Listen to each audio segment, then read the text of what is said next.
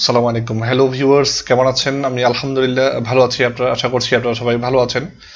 তো আজকে আমি আপনাদেরকে দেখাবো যে কিভাবে আপনি আপনার ইউটিউবে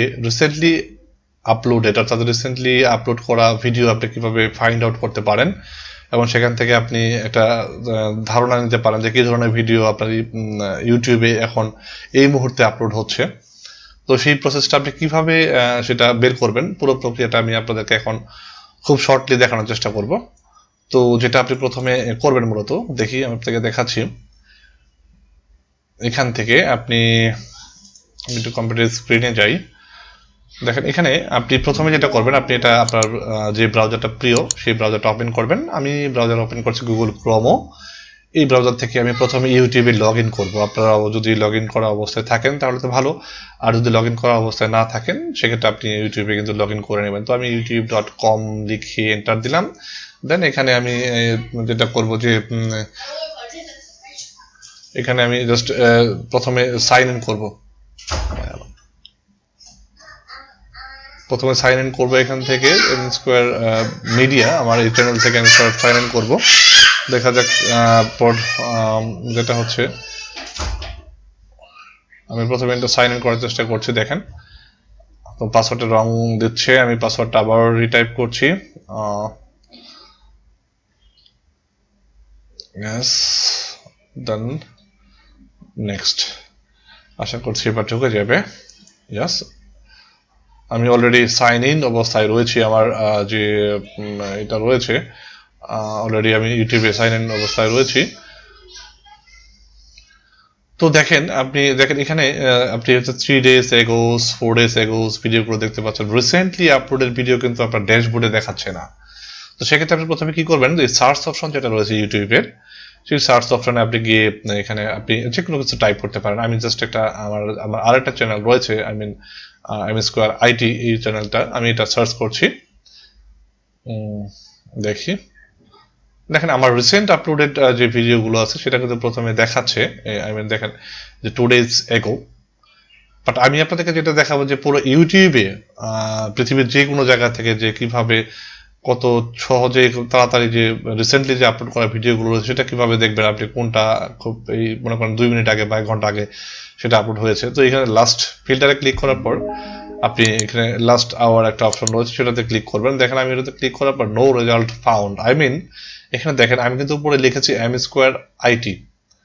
Msquare আইটিতে এই লাস্ট 1 ঘন্টার মধ্যে কোনো ভিডিও কিন্তু এখানে আমার দেখায়নি। তো আমি যদি এখানে চ্যানেলে ক্লিক করি, দেখেন আমাকে কিন্তু কিছু দেখাচ্ছে না। মানে Msquare আইটি রিসেন্টলি আপলোডেড কোনো ভিডিও এই মুহূর্তে নেই, যার কারণে আমি আইডেন্টিফাই বা দেখতে পাচ্ছি না যে কি ধরনের ভিডিও আপলোড করা হয়েছে। তো এক্ষেত্রে আরেকটু টেকনিক আছে, আমি এটা কেটে দিয়ে রিফ্রেশ করে নিচ্ছি। আমি আপনাদেরকে পুরো প্রক্রিয়াটা বোঝানোর চেষ্টা করবো অ্যাকচুয়ালি।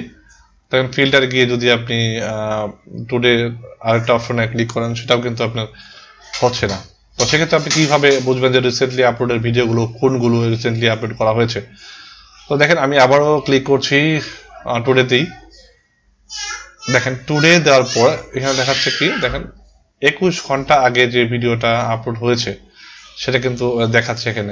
এখানে নিচে দেখেন 17 ঘন্টা আগে আমাকে ভিডিও আপলোড করা দেখিয়েছে, এবং নিচে আরেকটা রয়েছে যে 12 ঘন্টা আগে একটা ভিডিও দেওয়া আছে। অর্থাৎ এই 3টা ভিডিও এই মুহূর্তে আপলোড করা হয়েছে, রিসেন্টলি আপলোডেড, মানে আজকে ভিডিও ক্যাটাগরিতে রয়েছে।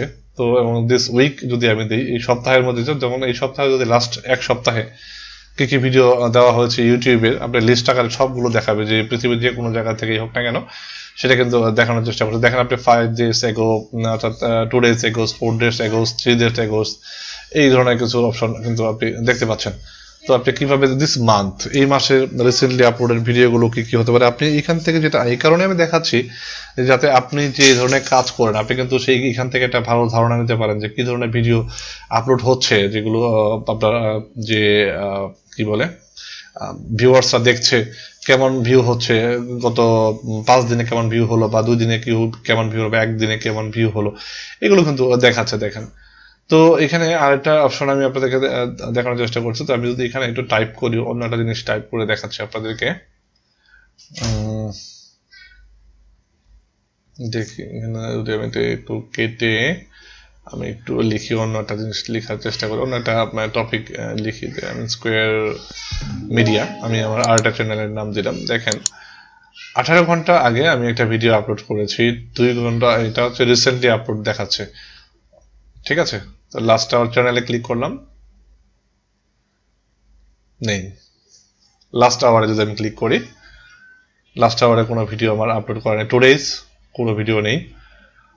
তো এই যে টুডেজ বলতে 18 ঘন্টা আগে একটা ভিডিও আপলোড করা দেখানো হয়েছে এখানে। তো এই হলো প্রসেস মূলত, যে আপনি কিভাবে ভিডিওগুলো দেখবেন যে রিসেন্টলি ইউটিউবে, অর্থাৎ ইউটিউবের ড্যাশবোর্ডে আপনি কিভাবে দেখবেন যে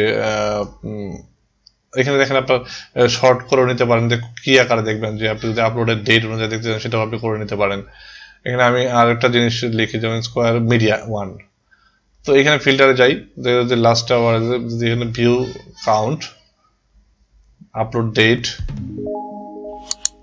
দিচ্ছে না,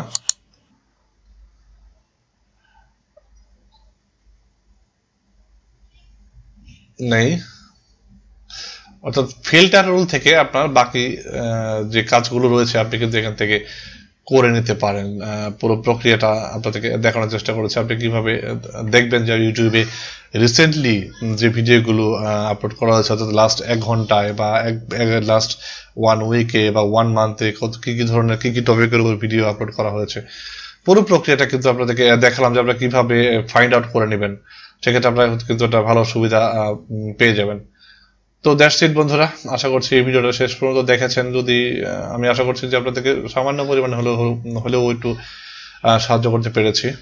আপনারা অ্যাপ্লাই করে দেখবেন, ভালো থাকবেন, সুস্থ থাকবেন। Thanks for watching.